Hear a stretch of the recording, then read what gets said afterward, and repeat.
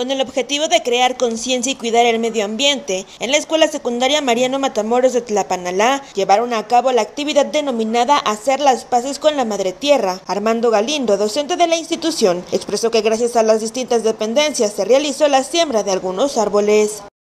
Bueno, aquí estamos involucrando primeramente a nuestros pequeños, que de alguna manera tenemos que concientizarlos a que debemos hacer las paces con la Madre Tierra, buscar la forma de contaminar menos, de hacer menos basura, de controlar nuestra alimentación y que de alguna manera ellos sepan que la tierra nos provee de todo.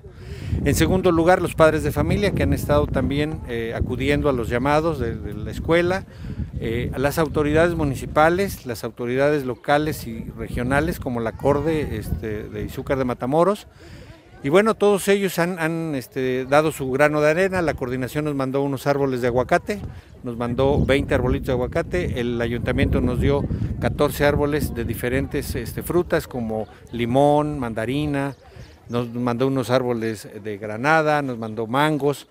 Y esto nos va a ayudar a que cambiemos los árboles viejos que tenemos en la escuela, que realmente no tienen ningún beneficio para los alumnos, que tengan cada temporada su fruta para que el alumno pueda de una u otra manera disfrutar de esa cosecha de mangos, de esa cosecha de granadas, de las guayabas, porque hay árboles de guayabas, del aguacate, muchos no lo consideran, pero es una fruta.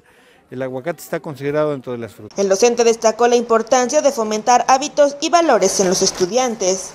Claro que sí. Nosotros como maestros, una de nuestras misiones fundamentales en el nivel de secundaria es la formativa.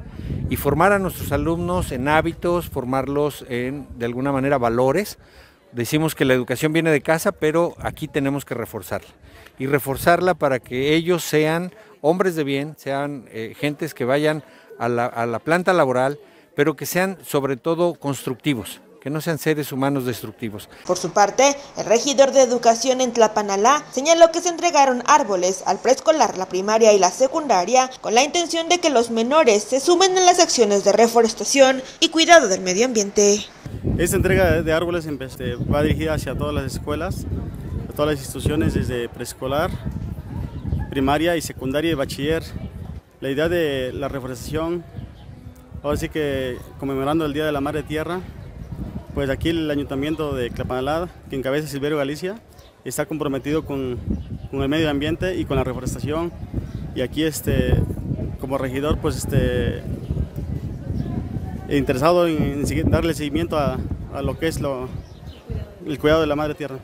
Oiga, vemos que bueno, estos arbolitos son árboles grandes, algunos son frutales, ¿verdad? Sí, así es.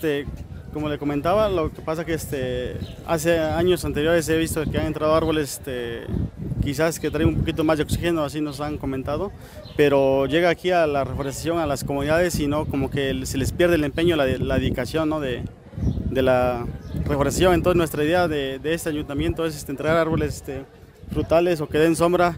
Ojalá y así esperemos todas las escuelas les pongan un poquito más de empeño y cuidado y no hoy porque se conmemora el día nada más plantarlo ya, sino que plantarlo y llevarlo al olvido, ¿no? Sino que ponerle el cuidado.